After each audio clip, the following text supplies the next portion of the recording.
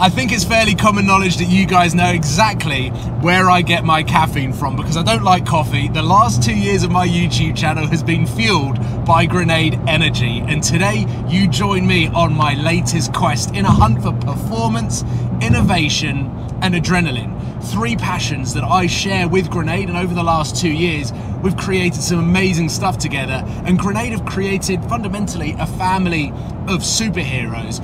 And today I get to meet one of those superheroes, a guy that I've been following on Instagram. You've probably seen some of his videos of his crazy invention. Today we're going down to Goodwood Motor Circuit under this impeccable blue sky, the perfect weather for a video that I've been waiting so long to film, because this guy really has created my childhood dream.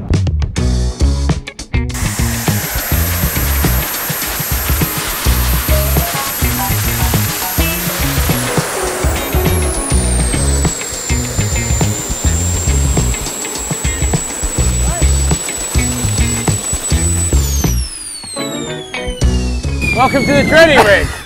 That has completely thrown me. I mean, I had so many things in my head of what to talk to you about. Because this is your brain now, right? I've just watched you take off with a rucksack on your back. That's the coolest rucksack. Doesn't it real, does it? No. Your brain goes, yeah, I can see it, and I can't see any wires, but it can't be real. Still trying to get my head around it.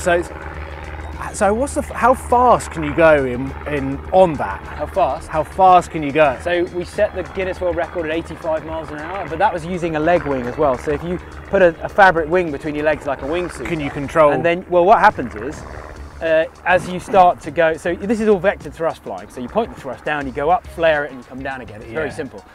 So now I've come here kind of using you as a little bit of inspiration of helping me with that. I now want to go much faster, to the point where I just want a new car. I actually just want that. Well, do you know what we should do? Can I buy that? You can have a go. You should have a go. Feel what it's like. Yeah, you should definitely. Oh my God. Because I mean, we've got people here today learning. It's something that, strangely, if you just relax into it with that tether system, so you can't even stumble over. Like skiing, surfing, snowboarding, even riding a bike, it's something you can just feel, and it usually doesn't take very long to start feeling the basics of it. Oh, I did not think I was going to take flight today. Yeah, you should have a go. Yeah, but also about the car, what we've done. I mean, under that gull-wing door. I mean, let me show you where this suit lives. In fact, I'll take it off. So, if I'd had the, there we go. 3 goes. If I'd had the fob, I could have done it with a fob. But genuinely, Tesla, you see, it should go higher up than that. But look, genuinely, apart from the fact the door sometimes on a cold day doesn't seem to want to go very high. There we go. This is actually where we go and there we go. Leave the suit. So actually, it's quite practical. Look at that, and then it just sits in there. But with the GTR, in fact, look, there we go. I've got to remember to tether it down, but there it is. It's quite funky, isn't it? That is properly cool. With the GTR, I don't know how big the boot is, but you should look at whether we could slide a jet suit in there, because this could be the jet suit rapid deployment vehicle. Where's my key? You tell me whether we can fit. Because you can try and put stuff in quite flat. Tell me whether I need a new car. Oh. Oh. Well, I don't know how deep that goes. It's not very deep, is it? But what you could do, I've always thought it'd be very cool, is you open this for it to come out. Yes. And if you see the arms I was using, right? Yeah. So think praying mantis, some clever sort of engineering structure that as it hatches out, it goes da-da, and you just come here and you just go click, click, click, slide your arms in and then come out. It is a bit small, that, but so we need to modify this quite heavily. It makes it a more complicated design. Should it be a convertible? Should we just cut the roof off? Yeah, but if you actually had it, here we go. So if we use that, if that was a jet suit, if it actually slid like that. Okay, so remove the rear seats, which are useless already. I don't know, you've probably got enough depth. It's a complicated movement, that's the only thing. But that would be very cool to do. I always think it's quite fun to just deploy the flight capability out of a car. I mean, it would be the coolest thing in the world if Can you class it as a hobby? Is that a, I don't want it to sound derogatory, but I'm thinking on a Sunday. Some of our clients, I mean, on a Sunday afternoon, rather than go for a Sunday drive, go for a Sunday fly. Go for a drive and then for a fly. Yeah, exactly. Because whilst it's very cool, you can't go many miles with it because it doesn't have range. Okay. It'll do like 5K if you really wanted to. It's not too bad. It's not really meant for that. I mean, if you look around the periphery of this airfield, you can pretty much go to anywhere you can see stow the engines, do a task, unstow them, and then fly back to where you've got again. And that would be, you still have fuel left over after doing that. So that for the paramedic, military, entertainment type things is enough. It's not possible to get the power and fuel into something really small. So each arm has 2 jets? Yeah, and that's just simply so the net power feels like it's going up your arm. And how do you control those with? So there's a throttle trigger in one hand. You'll see this in a minute. There's a throttle trigger in one hand. So you squeeze the throttle, in comes the power to a preset level, and then it's just vectored thrust flying. So to take off, you just vector down, up you come. So to arrest your ascent, if you flare out, you come down again. And then all the rest is as strangely natural as riding a bike. It's weird. You can't read a book about it, you just feel it, and it's very intuitive. My 14-year-old can do it. Amazing. It's very cool. And then the rear engine at the back is the 3rd leg of the camera tripod of support, if that makes sense. To make it a bit more stable. Well, you'd have 2 thrust vectors, and so you'd be balancing around like a 2-legged camera tripod. They've not sold so well, right?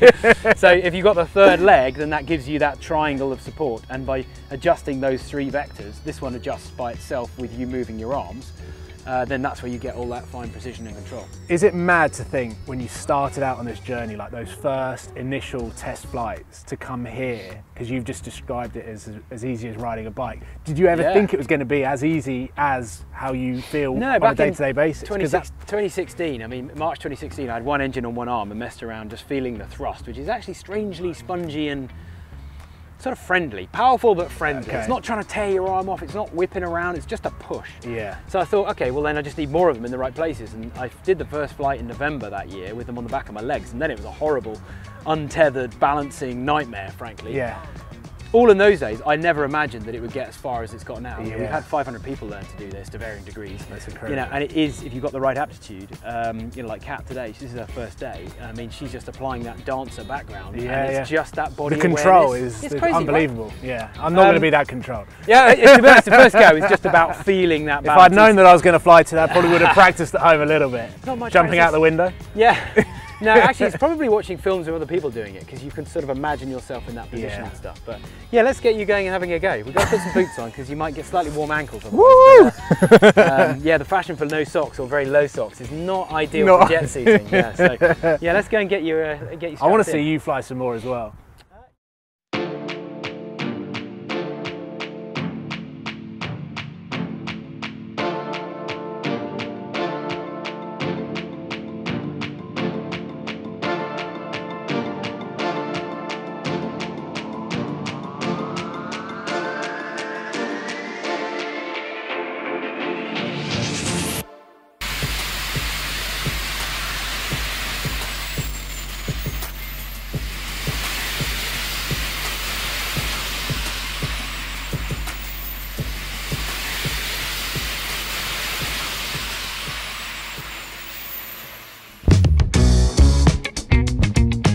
That seriously was not part of the plan, that I get into the suit. Meeting Richard and coming down here was all that was on my agenda. We've had obviously planning meetings, we've got a WhatsApp group. There was never one mention of me even attempting to take flight. And going back to what I was saying to Richard, I've always had this desire looking up at birds, wildlife, even flying on a plane to me fascinates me so much. I've got a couple of friends that are pilots, and I think that is the coolest job in the world. But seeing what Richard has done and the innovation and development into gravity is absolutely mind-blowing. You can see why Grenade want to be a part of a project like this and be involved with Richard, because the way that they innovate and the way that Richard innovates and the way that I create and constantly am trying to better everything that I do is the perfect synergy and reason why together there's this weird little family of crazy people that do stuff like that. And the fact that I'm here today on a day where the weather is just unbelievable, watching people learn to fly in jet suits, is a day that I'll never forget.